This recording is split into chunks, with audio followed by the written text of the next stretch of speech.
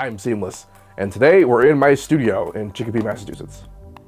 The main reason I wanted to get into teaching was because I remember what it was like when I started out, when I knew absolutely nothing about what I was doing.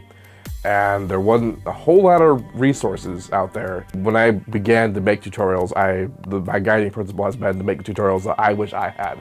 The last thing I want for newer producers is for them to not be able to make the kind of music they want to make because of technical reasons.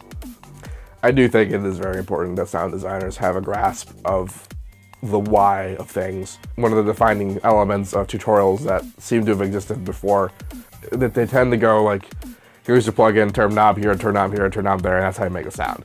And then you make the sound, but you really don't know why the sound is why it is, and that prevents you really from being able to do it again later, unless you just remember the sequence of settings you created to make the sound.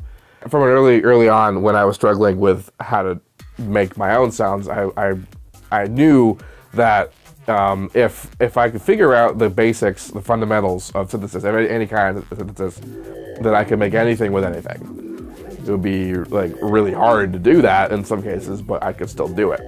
Massive, I don't like so much because if it's locked down, like nature in terms of how you use the wavetables. You have only so many of the wavetables that there are, and that's how you start making every sound. Which is not to say that you can't do traditional subtractive synthesis with it, you know, because it has just regular waveforms in there, in the tables, and then the usual filters and distortion and effects, that kind of thing.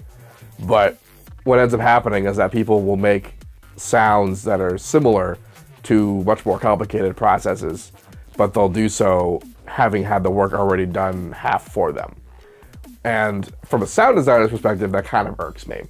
From like a composer's perspective, or just regular music creation, I don't particularly mind it, but when it comes to designing sounds, that's kind of where I focus, so that's not, I don't particularly enjoy. I've recently taken a stance that I really don't care if people use presets. And again, it's all about making the kind of music that you want to make.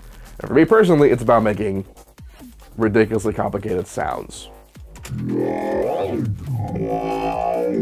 I'd say the biggest advantage is how open FL is as opposed to the streamlined nature of other solutions. When I say streamlined, it's mostly that they have a specific idea about how they want you to use their software, and you are mostly presented with that option as being the quote-unquote correct way, whereas FL Studio, they give you the option to kind of go about it however you want. And that's what I primarily like about it. For more information on sound design, synthesis, and music production, you can check out my course on Creative Live.